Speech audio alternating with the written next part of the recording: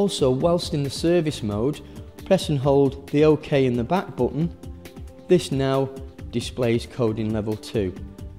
Anything changed in coding level 2 is automatically changed in coding level 1, but this allows more access to higher level controls and is the one that the installer would usually change his settings in. Once we've opened coding level 2, if we press the back button, you can see now that coding level 2 appears in our service menu. As you can see, we've opened coding level 2.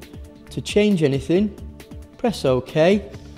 As we can see, the numbers are displayed on the left. These can be found in the installation instructions. To change anything, press OK. We can now scroll up and down and adopt with OK.